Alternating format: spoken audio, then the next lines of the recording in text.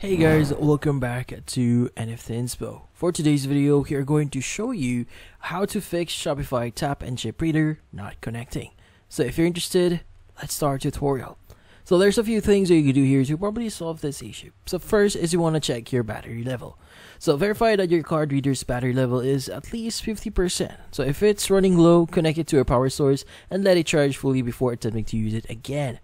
Now, also, you want to update the Shopify POS app. Make sure you have the most recent version of the Shopify POS app installed on your device. Older versions may have bugs or compatibility issues that could affect connectivity.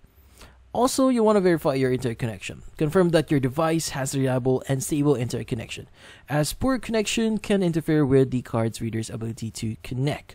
Also, disable test mode. So ensure that Shopify Payments test mode is actually turned off. The reader cannot connect if test mode is enabled. So verify that you are not accidentally in test mode. Now, in this case, there are going to be a few things that you could also do here, like for example, restarting the actual app, or in this case, the device.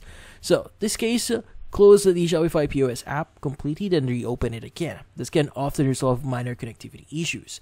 Also, you might consider unpair and repairing the reader as well. So unpair your card reader from your device, then follow the instructions in the Shopify POS app to pair it again. This can help reset the connection.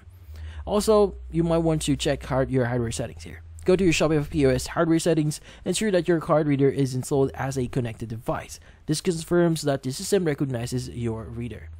And that's about it. So, hopefully this video was able to help you. Like and subscribe to NFT Inspo. Thank you for watching.